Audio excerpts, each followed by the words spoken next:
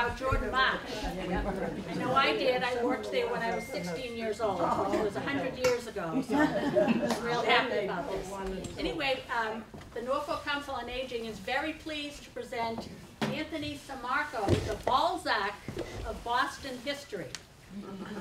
Thank you, Anthony, for being here. I'll give a little introduction. I want to thank you all. I was saying I am staying at my place in Austerville on Cape Cod because of COVID. So I thought, oh, I'll just meander over at about 11:15. I walked the dog, the whole bit. 5 miles, and all I did was 40 minutes. That was at the Bourne Bridge. So I said, oh my God, either the summer is starting or there's an accident. So I get there and there's no accident, so it must be the summer. But who here remembers Jordan Marsh? I think everyone here has a story or some sort of a memory. But this is one of the oldest department stores, not just in New England, but in the country. And when we think of a department store, we have to think of different departments under one roof. So it might include men's, women's, children's clothing, household goods, furs, trunks, as well as, of course, even Oriental rugs. But when it was founded in 1851, it would not only go on to be the largest department store, but of course one of the best known. And seen here on the cover, this was the Tower Clock. This is at the corner of Washington Street and Avon Place. This building, built in 1881, would actually be the site of basically Boston's transformation in the Victorian period that had over a dozen department stores in downtown Boston. But Jordan Marsh, in a lot of ways, was really one of the finest. This was a small piece of advertising that was used between 1895 and 1916. And you can see 2 winged griffins on either side of a central shield. But you see in the very center there's an arm that holds a dagger. I assume that was for slashing prices. But Jordan Marsh and Company was something that not only had wonderful things upstairs, but beginning in 1911, a bargain basement. The company was founded by a man named Eben Dyer Jordan and Benjamin Lloyd Marsh. And Jordan and Marsh were 2 independent dry goods merchants on Hanover Street in Boston's North End. And beginning in 1841, they both started their businesses, which were independent, and they did very well, but they were within the same block on Hanover Street. In 1851, they joined forces with a capital of $5,000 and moved to Milk Street in downtown Boston, where they opened Jordan and Marsh. And they did so well that within a year, they hired the younger Marsh, Charles Marsh, as the man who handled the wholesale end of the business. And this man would continue right through to 1888 when he died. But during that period of time as a dry goods store, these were places that provided everything from bolts of material and cotton, sewing accoutrements, laces, and linens. But in that period, they were one of dozens that were located in downtown Boston. Well, after Milk Street, they moved here to Pearl Street, and they took 2 contiguous stores, 18 and 20 Pearl Street. This was a building designed by Isaac Cruff, a man who actually redeveloped downtown Boston in the 1840s and 50s. Downtown Boston was basically residential. And as Beacon Hill and the South End and the Back Bay was being developed, the area that had once been a very fashionable neighborhood was now becoming 4-story red brick commercial blocks. Well, during this period, they weren't just selling local items.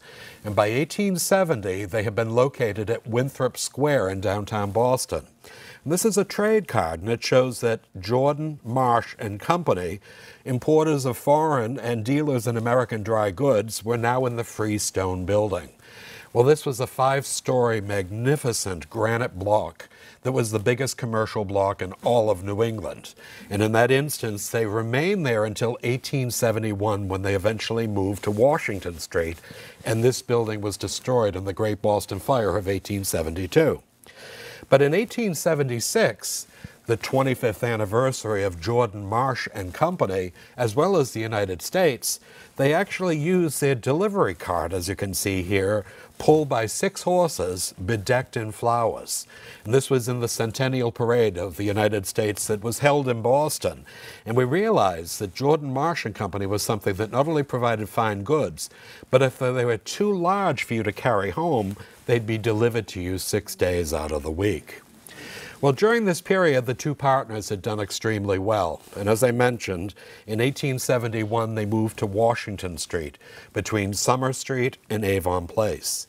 Now, just to the left of the Tower Clock building was the old dry goods store of George Warren. Warren was an older merchant. He had actually built the building in the 1860s. He had been in business since the 1830s. But the idea was he wanted to retire. He sold his business and his building to Jordan Marsh, and they not only converted it into a dry goods department store, but they had Bradley, Winslow, and Wetherall build the corner building. Now, this was 5 stories in height, 2-story plate glass windows, and it was the epitome of a department store that emulated those in Europe. This was modeled on Bon Marché, which was the biggest department store in London and hence the biggest store in all of Europe. And seen here in an advertisement, this cantilevered building, because you saw the Avon Place on the right and Washington Street on the left, had, as you see here, people gathering for the entrance at 9 a.m. It was open 6 days a week, 9 a.m. until 6 p.m.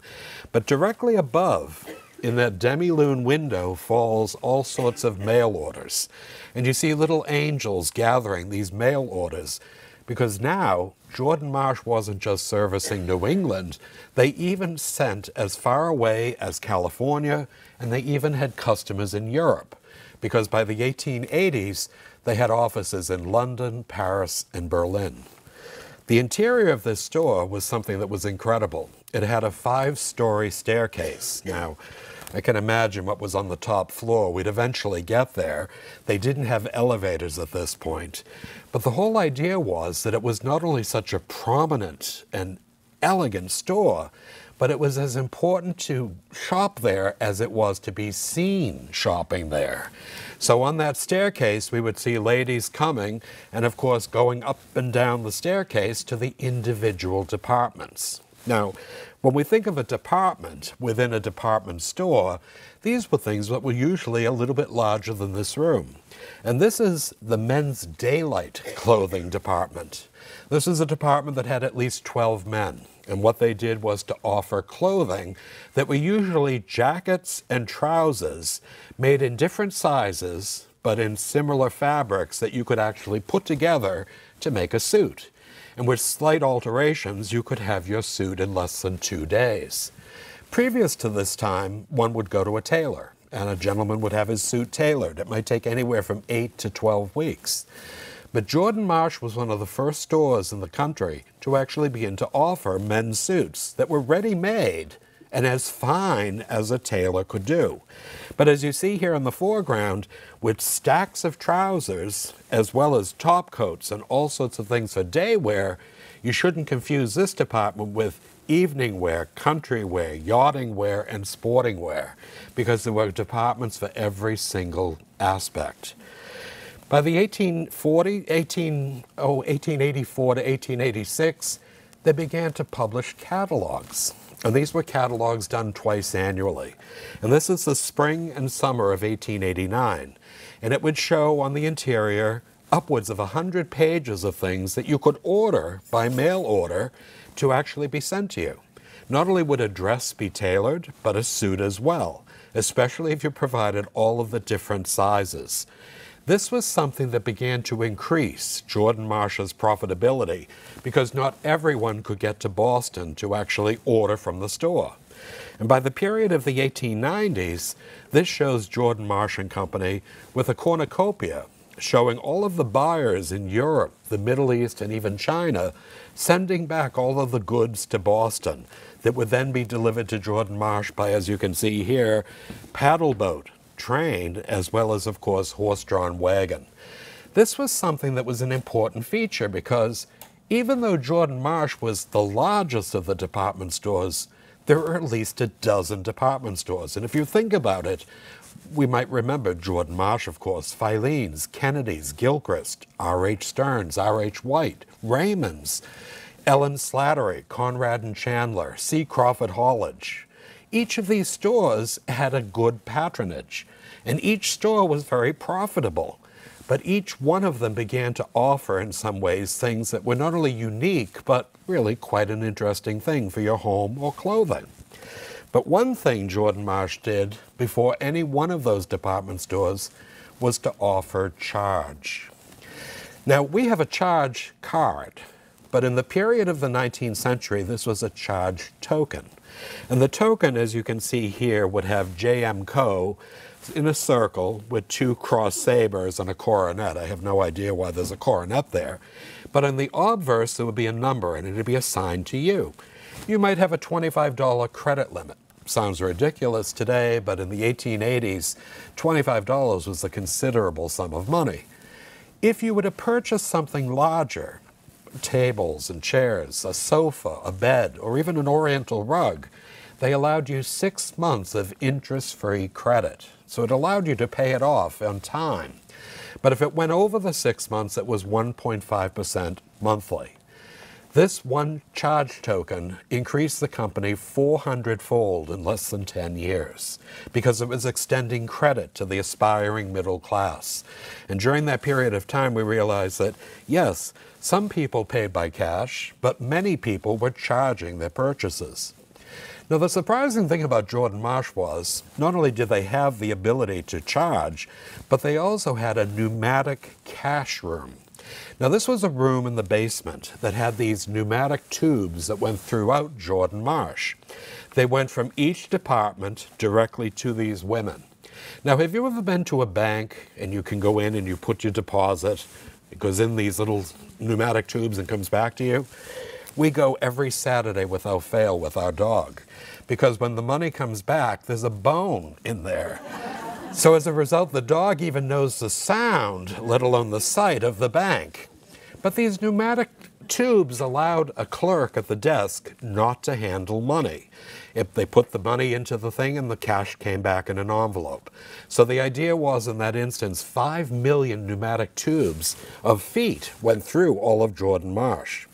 Now, initially, of course, they had a horse-drawn wagon, but by the period of 1912 to 1915, they replaced 144 horses with a motorized delivery service. And this Jordan Marsh and Company truck could now go 6 days a week, not just through Boston, but even here to Norfolk. Usually 1 day a week it would actually be scheduled for. And large pieces of case furniture, a piano, a trunk, all of these things would be delivered to you by 2 warehouse men. It was an important feature because now they were competing against all of these individual purveyors of fine goods. Now, this is a postcard of 1900, and it says, of course, the shopping hour. But if you look on the upper left-hand side, there's a small bronze tablet, and it says that it is the busiest corner on Boston's busiest street. Well, look at Washington Street. Not only does it have streetcars, which connected every neighborhood of Boston and individual cities and towns, but even though it was the noon hour of people taking their lunch break, you also had shoppers and people attending to business. Look at the sidewalks, 6 to 8 people deep on either side. So this was something that before the advent of suburban shopping malls, going to town was an important deal. And in this way, Jordan Marsh began to corner the market because they said that they were the mercantile heart of New England.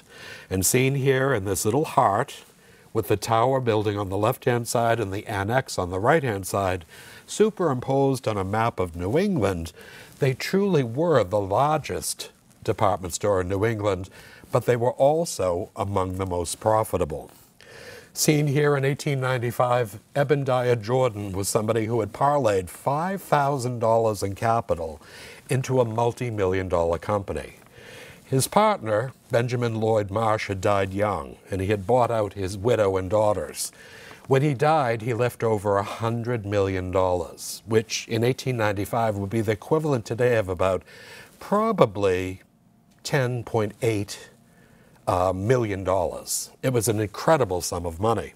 And the business, which was on Washington Street in downtown Boston, was an anchor within the community. And seen here on Washington Street with the spire of the Old South Meeting House in the distance, we began to realize that Boston at the turn of the 20th century, with new neighborhoods such as Roxbury and Dorchester and Hyde Park, Rosendale, Jamaica Plain, West Roxbury, Charlestown, and Brighton and Allston had all been annexed to the city, so that the new city of Boston, 100 years after it became a city in 1822, had an aggregate population of 750,000 people, all of whom had wonderful shopping districts on their main streets, but going to town was a major feature. Well, Eben Jordan left his business to his son, Eben Dyer Jordan Jr. And seen here in a photograph of about 1900, he was somebody who had been educated at Milton Academy and later at Harvard University. He started sweeping the stores, floors. He actually stocked the shelves, and he worked anywhere from 8 to 10 hours a day. And by the period of the 6 months, he had become a senior vice president. He was somebody in some ways who had actually begun not only to learn his father's business, but he would increase it by 400-fold within the period of 1895 and his death in 1916. He was somebody in a lot of ways that looked at Jordan Marsh as not just the family business, but it was something in some ways, with the assistance of his vice president, George Mitten, that the two men would actually run this empire and not only make it profitable, but make it well known. They were the people that brought buyers throughout Europe who would go to England to buy rare books and stationery, to go to France to get china, and Germany, dolls, and bring them back to the United States. And they were the people who in some ways continued to increase in some ways not only the availability of merchandise, but a very broad spectrum. And by 1926, when the company itself had actually celebrated its 75th anniversary, not only were they the oldest department store in New England, but they were also declaring through the Boston Town Crier that they had arrived. Now, during this period of time, one of their major competitors was Filene's. Do you remember Filene's? Well, Filene's wasn't really a department store. What it was a specialty store. It was very elegant. You would see the interior much different than Jordan Marsh, which was more of basically a Victorian, cobbled-together department store. Filene's, however, was something started by a man named Wilhelm Katz, who anglicized his name to William Filene. Get the Katz, Filene, feline? Was somebody who, with his sons, I know exactly, I love it, but it's true, they do translate quite well. But with his sons Edward Filene and his very patriotic son Abraham Lincoln Filene, had wonderful things that were available, but they couldn't sell everything. So what did they do? In 1909, they started Filene's Basement. And if it didn't sell upstairs for $10, it might sell in the basement downstairs for $5. And they also had the automatic markdown system. Of course, Jordan Marsh continued that 2 years later, and they had their bargain basement. And of course, by the period of the 1930s, at the height of the Depression, we would realize that not only was Jordan Marsh still doing well, and of course, with their bargain basement that rivaled that of Filene's, they started a thing on the first Wednesday of every month. Do you remember Dollar Day? Dollar Day would have a blue dollar bill. And that dollar bill, sometimes, whatever the merchandise was, might be a pair of children's shoes or boots. It could be a pair of gloves. It could be a hat. It could be a pocketbook. Or it could be anything under the sun with whatever superfluous merchandise they had. And in many ways, Jordan Marsh was cornering the market because of their dollar day. Now, during the period of the 1880s, and it would continue right through to the 1960s, Eben Dyer Jordan Jr., who was an art aficionado, would begin the art program. And the art program went for 8 weeks on the top floor of the annex. And during that period of time, they encouraged both professional and amateur artists to display their artwork, which they would compete for competitions to be the best, second best, and third best. But the public voted upon this. And the idea was, because it was on the top floor and you had to go up the escalator at that point. You eventually would come down, and of course, walking on that escalator, you would see those sales on every single floor. So the idea was it was marketing as well as advertising. But seen here in 1949, this is Edward Richardson Mitten on the right. He was the 5th president of Jordan Marsh, and there were only 5 between 1851 and 1963. Is presenting an award to a man named Robert Douglas Hunter. Hunter was a very well-known painter, and his paintings today are really quite collectible. This was a painting of his brother Robbie, and he won 2 years in a row. The public would vote him as the winner, and of course he would be given a bronze medallion that said the Jordan Marsh Mitten Award. He received a check for $1,000 and lunch at Lockover's. So I can imagine doing my little doodle, and I would say to myself, maybe I'll win too. But this was something that Jordan had decided he would do. But Jordan was also a man who actually had great affinity, because he not only donated the Boston Opera House to Boston, but he also gave Jordan Hall at the New England Conservatory of Music. So even though he was a very wealthy man, thanks to our parents and grandparents buying from Jordan Marsh, he gave back to the people of Boston tenfold. After his death in 1916, his vice president, George Mitten, became president, and he would be the first of 3 Mittens who were presidents between 1916 and 1963. George Mitten had been educated at Suffolk University, which was a commuter college in the period of the early teens. But when he was president, he realized in some ways that the workforce at Jordan Marsh, which at any given time between 1900 and 1930 averaged 1,800 people in one store, was an important feature. Each of these people, in many instances, had been with them for decades. And this tablet was placed to the left of the employee's entrance on Chauncey Street, and it still stands there, and it says, "Hereinafter there shall be no such term as a Jordan Marsh employee. From here on, we are all fellow workers, regardless of our position with the company." Now, if that happened, and we were the employees, we'd say, that's incredible. We're all in it together, and it's really quite important. Well, he had started in 1919 the Quarter Century Club, and for every employee in his employ for 25 years or more, they would receive a small gold medallion that had 5 blue stars each 5 years. They also received a check for $1,000, and there was a luncheon for them at the Statler Hilton. But by 1926, he started the Half Century Club. Now, can you imagine a business in this day and age having employees for 50 years or more? They must have started when they were 6 years old. But the whole idea was, this was a group of women on the right-hand side. Now, they look quite happy. Beautiful hats, corsages, and they've got their white gloves. But they're being handed a check for $3,000 each. A platinum brooch with 5 1/8 carat diamonds representing each decade, and a luncheon for all of their family and friends. They could invite up to a dozen apiece at the Statler Hilton.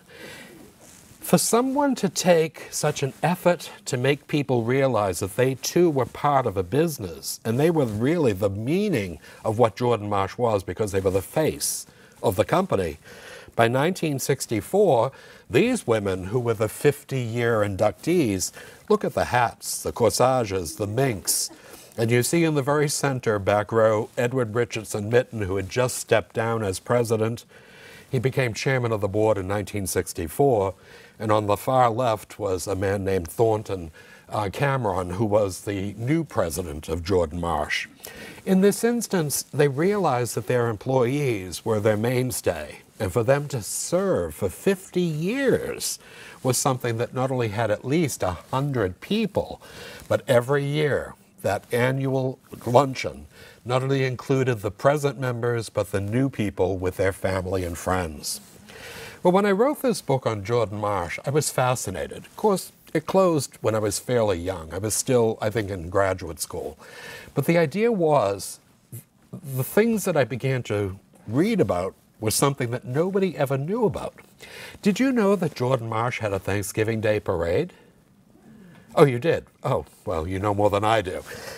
Well, one of the things, no, you aren't.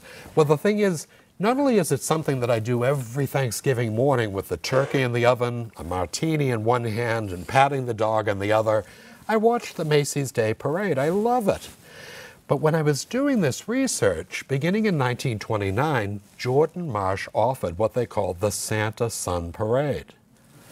I had never heard of it. And it was somebody who told me a story, and I went onto eBay, and what do I find but a photograph of the Jordan Marsh Thanksgiving Day Parade. I don't know whether I was more astonished to realize there was a parade in Boston that I had never heard about, or the fact that Santa had a son. But here, Santa Claus with his son stand on a wonderful banquette on the back of a truck, and they would actually go from Kenmore Square in Boston all the way on Beacon Street to Beacon Hill, and then turn down Park Street and Winter Street to Jordan Marsh. Between 1929, at the height of the Depression, and of course 1943, this was something that had balloons that were sometimes 3 and 4 stories in height. Now this balloon, I assume, is an insect. I have no idea. But look at the men holding it. These were men that were dressed as men from China, Arabians, Celts, along with spears and shields. But they were things that were usually done by men who were employees of Jordan Marsh in the early part of the 30s. And of course, there were only just so many men. But by the mid-1930s, they began to solicit young men in colleges because 12 men were required for every single balloon. My father is said to have actually been one of the guide wires when he was at Harvard in 1938. But these were things that even showed disembodied heads. The men actually hold it, but you look at the costumes. They're these infantry from Prussia in the period of the 1860s and 1870s. During this period, it brought thousands of people on Thanksgiving morning, and it would go from 9 a.m. until noontime. And eventually, when it received the it approached the receiving station at the State House, many people realized that this was something that was great, not only for advertising, but publicity, but for sales, because it spurred on the day after Thanksgiving that, of course, all of the sales for the holidays would take place. But my favorite balloon was 4 stories in height, and it was the double-headed giant. Now look at this guy. He has pierced earrings, he has not only a bandana on his head, and he carries a spiked mace. So I think sometimes when we realize the thousands of people that would show out for this was something that not only made Jordan Marsh well known, but it attracted such a huge crowd. Well, by the late 1940s, Jordan Marsh was nearing on its 100th anniversary. Founded in 1851, by 1951 they had hoped to build an entirely new building between Washington Street, Summer Street, Chauncey Street, and Avon Place. And they hired a company that would actually design this in such a way that it was a modern approach to a department store. They hired Perry, Shaw, and Hepburn, a very well-known company that got their claim to fame for the restoration of colonial Williamsburg for the Rockefeller family. But they actually were designing in the 1930s not only college campuses, but boarding school campuses. And this building seen here was what was the first step to what they hoped would be the entire building. This is at the corner of Chauncey and Summer Street. And as you can see, this was a modernistic approach with classical revival details. Red brick, and of course colonial revival details with a tip of the hat to Boston's architecture, but this had electric elevators, electric escalators, radiant heat, radiant lighting, and of course the sidewalks were heated, so no rain, snow, or ice could deter you from shopping at Jordan Marsh. When it was founded in some ways in 1851, it was a small store. Now it had 224 departments, and on its 100th anniversary, on that corner, was a 3-story tall neon light. And when it blinked, it said the 100th anniversary of Jordan Marsh. I can imagine walking by it. It might blink every half minute, so it's something you saw. But can you imagine being a competitor in the neighborhood and it blinked every half minute for 365 days? Must have been a bit irritating. But even Jordan Marsh was getting in on this, and they said to themselves they wanted to do a dinner plate that you could buy and serve dinner for your family and friends on. And this was the 100th anniversary dinner plate. And in the center was what Perry, Shaw, and Hepburn had envisioned for the new Jordan Marsh. But on the rim were all of the former buildings they had been located in between 1841 and, of course, 1871. The interior of this building was incredible, and I'm sure you all remember. It was something that was bright, elegant, and modern for, of course, the 1950s. But in this instance, this was the men's clothing department that had shirts. Now, these shirts weren't just any old shirts. These shirts went the gamut from a 13 neck to a 30 neck. And they had different types of cotton. So if you said, I want a cotton shirt, the clerk might say to you, well, what kind of cotton? Egyptian cotton, Oxford cotton, Pima cotton, brush cotton. And of course, was it white? Or was it blue? Was it striped? And in that instance, that was truly what a department store was. But they also provided ties, handkerchiefs, and of course even suspenders and belts. But during that period, their sales continued to increase tremendously. But the whole idea was, in 1943, the parade had been discontinued. The silk of the balloons was necessary for the war effort, and the helium as well. So when the balloons stopped being floated on Thanksgiving Day, Jordan Marsh kept wondering what to do. They had actually been decorating the new building's parapet with the life-size nativity creche, Mary, Joseph, and the baby Jesus, the three kings, shepherds, and sheep. You might remember as you ascended from the subway, either on the orange line or the red line, you would see this with a backdrop with twinkling lights that represented stars, and of course the Star of Bethlehem surmounting it. The department store windows not only showed the latest fashions, but different things that you too could purchase for your Christmas presents. And there was also the fact that Santa Claus was waiting for you at Jordan Marsh. Normally, during the period of even the late 19th century, there'd be little buttons that said, "Meet me at Jordan Marsh," with Santa Claus's face. Seen here in the early 1960s, one child seems extremely happy to meet Santa Claus, the other one a little less happy. But in a little area where elves would hand out candy canes, you too could have your photograph taken with Santa Claus. But one of the biggest things that they ever did was the Enchanted Village of St. Nicholas. Now, after World War II, Edward Richardson Mitten was somebody who had seen all of his imports from Germany completely stopped. No longer did we trade with East Germany, but we no longer traded with West Germany. And during that period, probably 15% of the stock at Jordan Marsh had actually come from Germany. By the period of 1957, he had continually petitioned the federal government to allow him to re-establish trade with Germany, West Germany, I should say. And in that period, it was finally permitted in 1958. And he did something that many people thought of that was unusual, and he created what he called the Enchanted Village of St. Nicholas.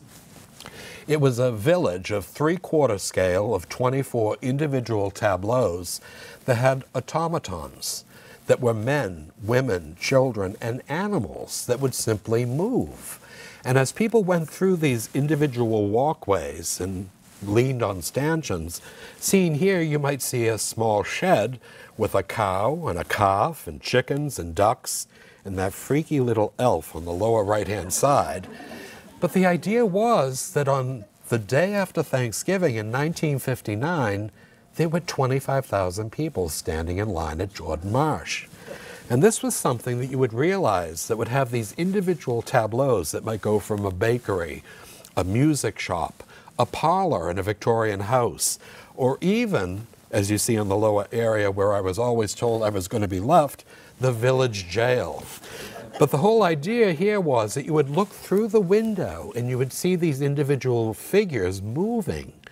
And the whole idea was there was also an orchestra that would serenade you. Jordan Marsh hired a trio from the Sherry Biltmore, which was a hotel on Massachusetts Avenue at Boylston Street. And these men would dress in Tyrolean outfits as well as lederhosen, and they would actually serenade people with Germanic music. They might go to the glassblower shop. And of course, seen here on the left, the automaton would raise his glass-blowing tube, and if he could, he would blow the ornaments that were hanging not only from the shelf directly above, but were beautifully wrapped in individual boxes. Well, if you like this, you could buy them on the gift shop on the way out. They also had the schoolmaster's room, and here the automaton would simply move as the children held not only individual slates, but wrote on the blackboard and read in books. And there was also a bakery. And this baker, who was an automaton, would lift trays of real cookies and place them on the counter as you see in the foreground. Well, each of these had children that were actually employees' children that were brought in for a photograph session by Look magazine.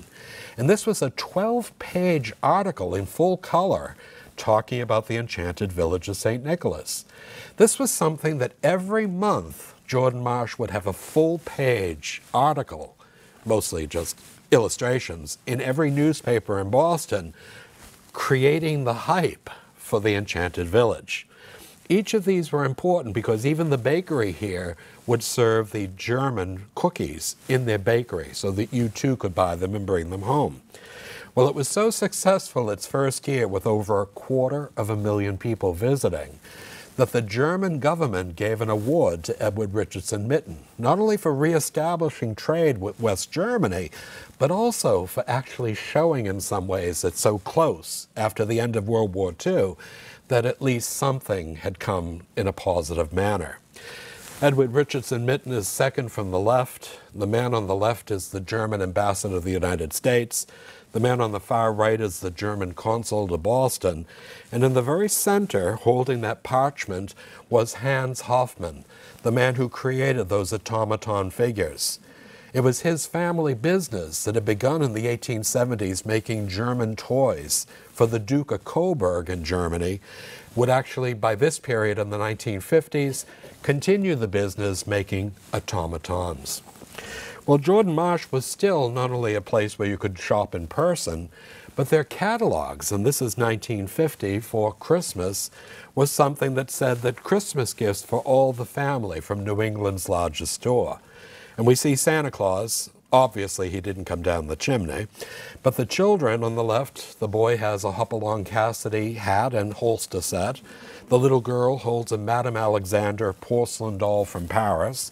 And the boy sitting there has not only a fire engine on the left, but a truck on the right.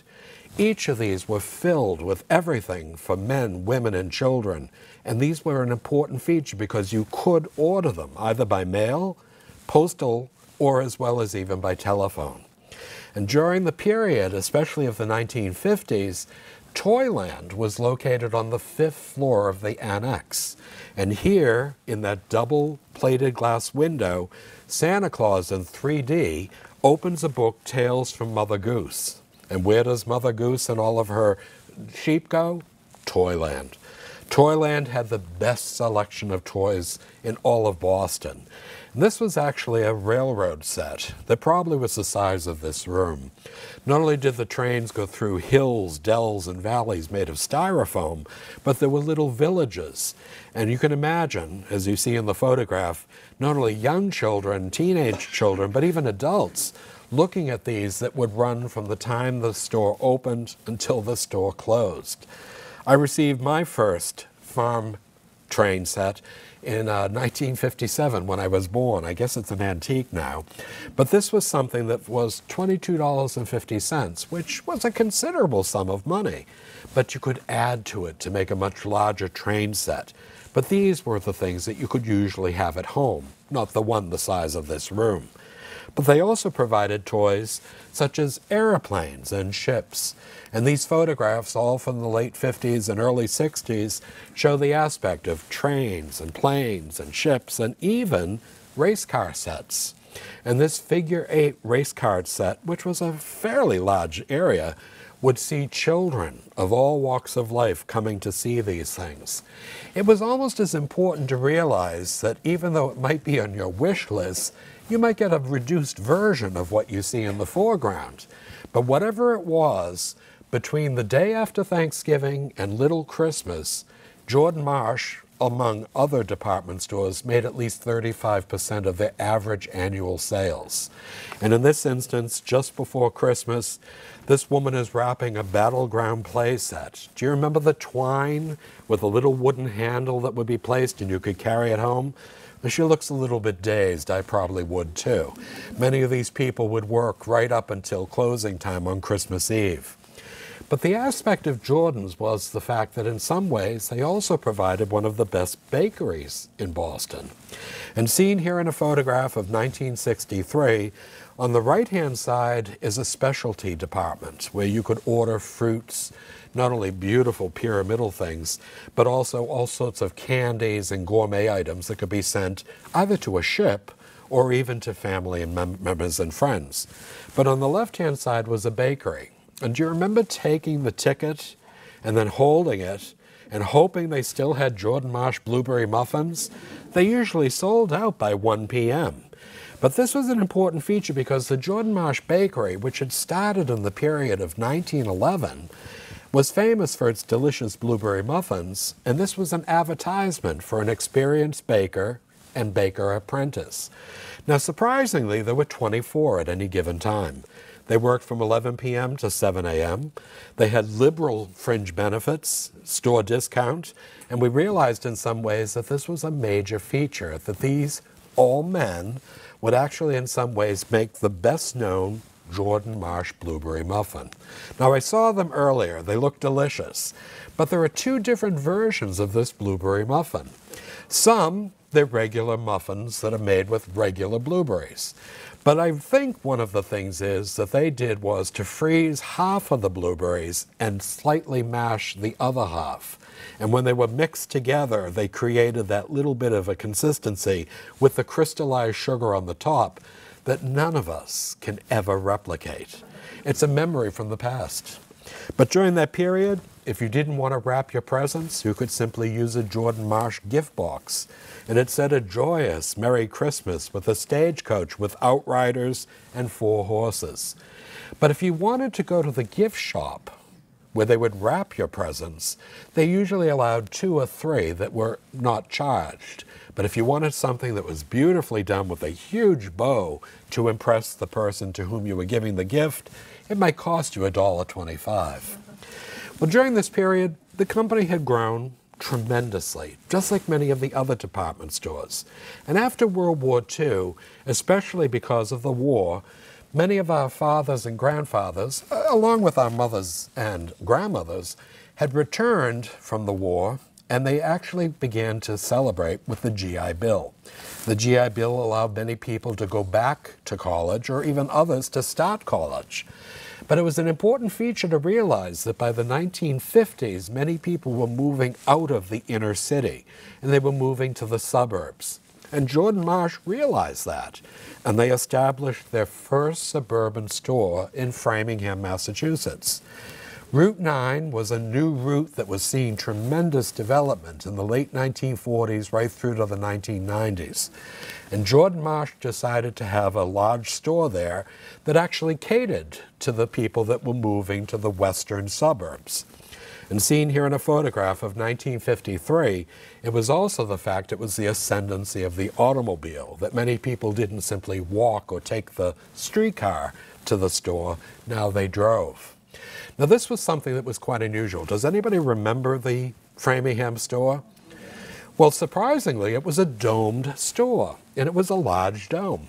The first and largest domed building in the world is the Vatican. The second is St. Peter's Cathedral in London. And do you know that Jordan Marsh in Framingham was the 3rd largest dome building in the world? It was something that had everything that downtown Boston did, of course on a reduced version. But it was a major feature showing Jordan Marsh now moving into the aspect of the suburban shopping malls. And seen here at the corner of what is today Chauncey and Summer Streets, Jordan Marsh and Company continued until 1996. And though it was part of the Federated Department Stores, previously Allied Department Stores, they were part of a consortium of different department stores that pooled their money to buy things and actually sell them at a better price. The unfortunate thing was the biggest of them was at Allied, Macy's department store. And Macy's would actually buy out Jordan Marsh in 1996. The company no longer existed, though I always tell people, just give me a half hour, I'm just going to run down the street to Jordan Marsh to buy my socks and handkerchiefs, and I'll meet you so-and-so. And everyone says, where is Jordan Marsh? Well, Jordan Marsh is here. The book itself is something in some ways that I thought would chronicle not just the largest department store in New England, but some place where some of us might have acquired our wedding gown. My first communion outfit came from Jordan Marsh. I was photographed every year in their wonderful photographic studio. And there wasn't a year that I didn't go at least 2 or 3 times to the enchanted village of St. Nicholas. But my biggest memory was, of course, the Jordan Marsh blueberry muffin. It's something that continued with, of course, Jordan's at Avon, Massachusetts, something that has a little bit of a pun with the name. But you realize in some ways that this is a delicious memory from the past.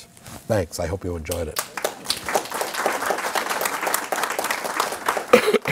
Does anybody have any questions or comments?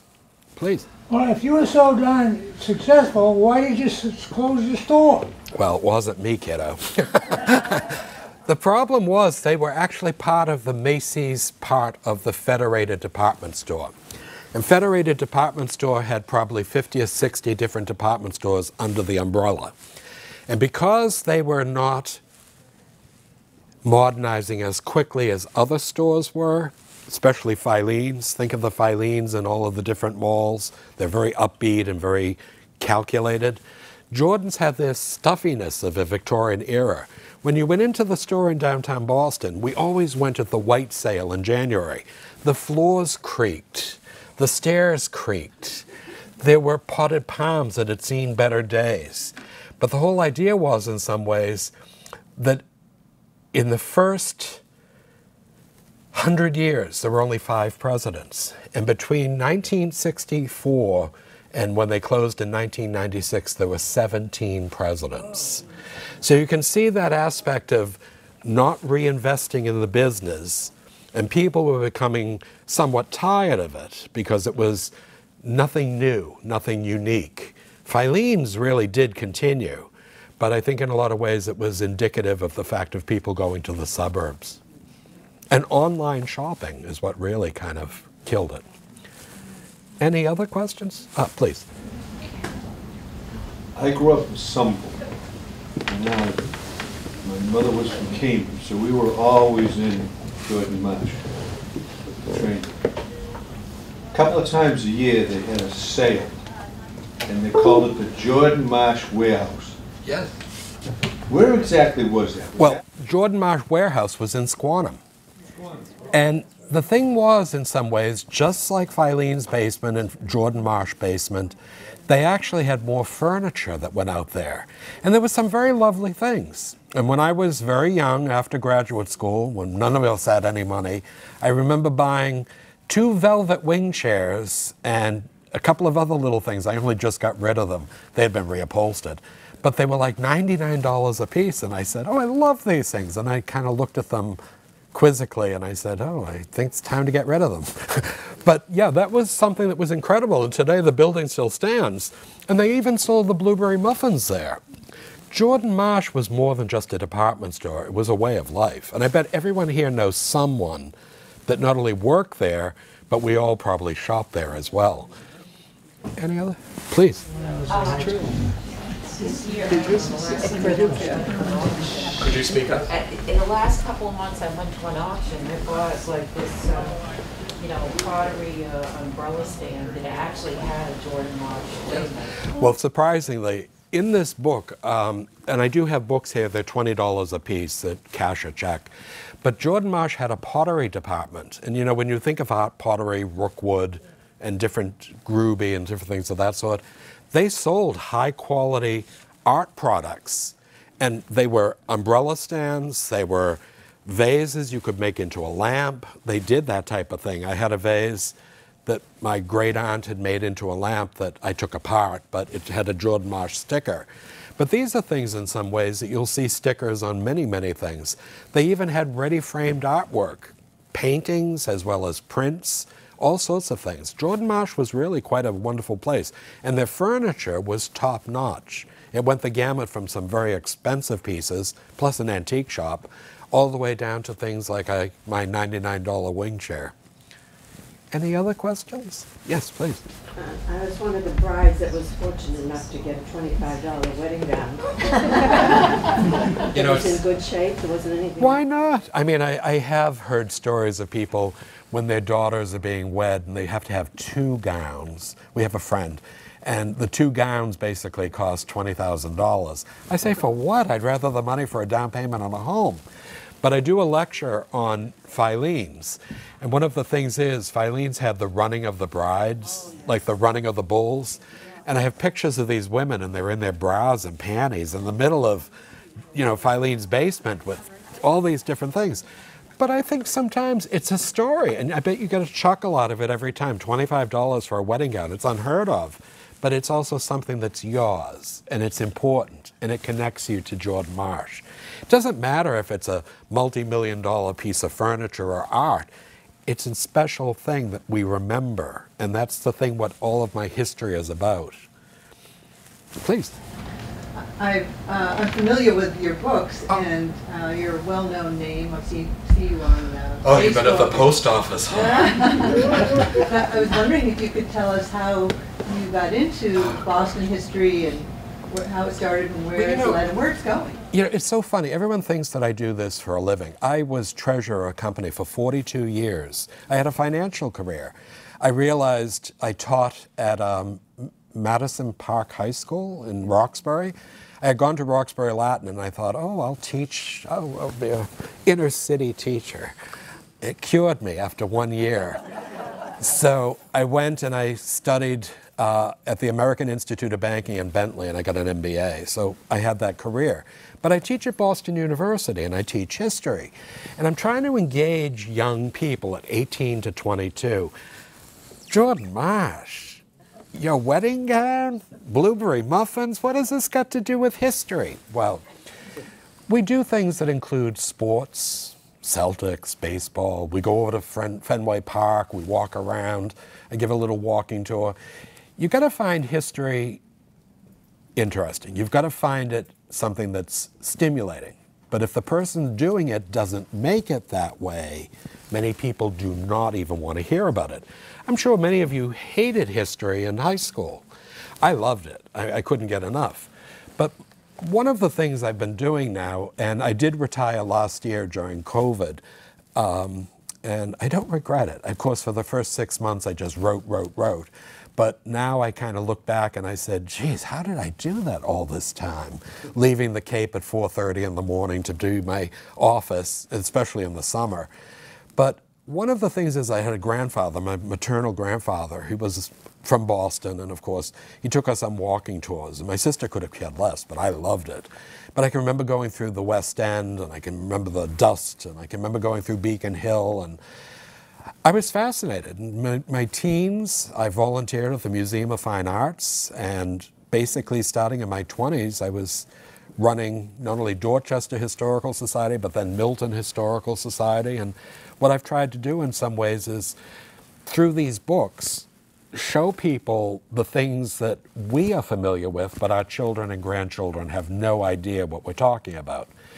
A new series that I'm doing are traditions in Boston, and these are books on Christmas traditions, Thanksgiving traditions, Easter traditions, Valentine's Day traditions just came out, and Halloween traditions will be out in September. And these are things, do you remember going trick-or-treating? Well, the whole aspect about the book is how it arose from a man named Stingy Jack, who eventually became the Jack-o'-lantern that we know today from Irish folklore, to the costumes and the candy and the decorations. And these are things in some ways that I like. They're not footnoted. Many of my friends will write footnoted books, and they're fascinating.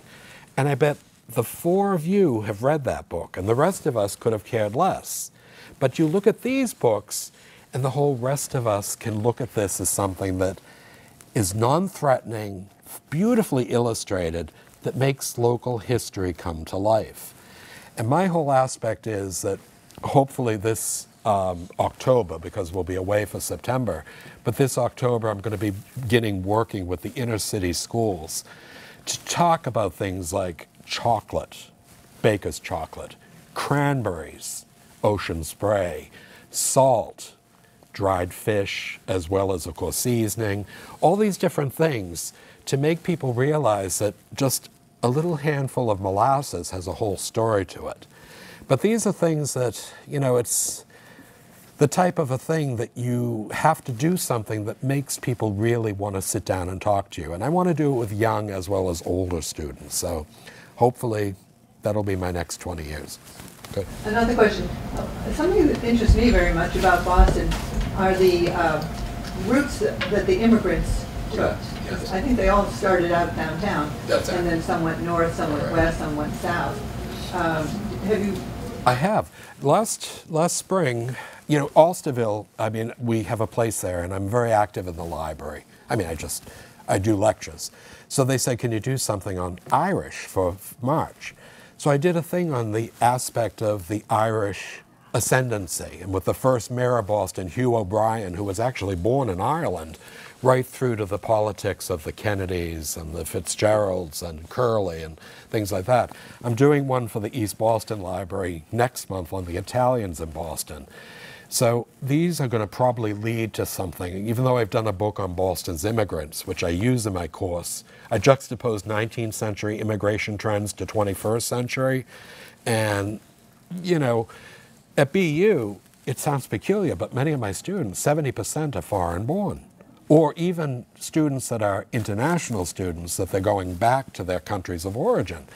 And I think in a lot of ways, Boston has become more diverse in my lifetime than it was in the 1950s, 60s, and 70s. You know, Boston was a very stagnant place. And then we began to see from Vietnam and Cambodia and different parts of Asia and China. And then, of course, today with the Middle East and even South America, the islands, the Caribbean, Boston is very diverse. And we have a place in the Back Bay, which, I hate to say it, it's like white, 70 years old. Everyone has the same color hair. You know, we all know each other.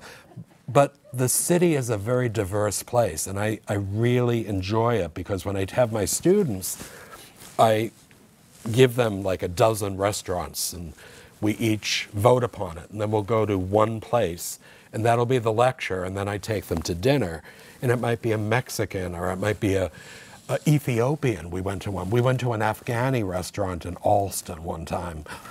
I had never had curry goat in my life, but I'll never have it again. But I thought in a lot of ways it was really important because then they get to choose, and they realize too that there are more aspects to Boston society than just the things that we're used to. Living outside the box is something that comes hard to a lot of us, but I think sometimes travel is a way to make you realize in a lot of ways that, you know, there's a broader aspect than just maybe Norfolk. But what I'm saying is in some ways that one time I gave a lecture and this very nice man came up to me and he says, with a name like you've got, why are you interested in Boston history?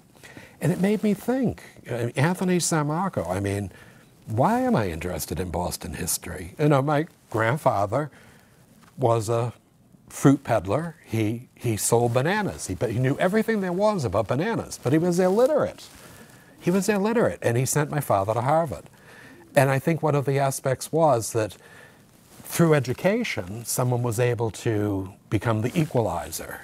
But I'll never forget, he was illiterate. And I used to say to myself, and I tell my students, I mean, I'm not talking the fact that he didn't read or write, you know, read. He really couldn't read or write. And I say sometimes, I guess I'm a good product of that aspect. So, well, thank you. I do have a few books here if you're interested, and thank you very much for inviting me.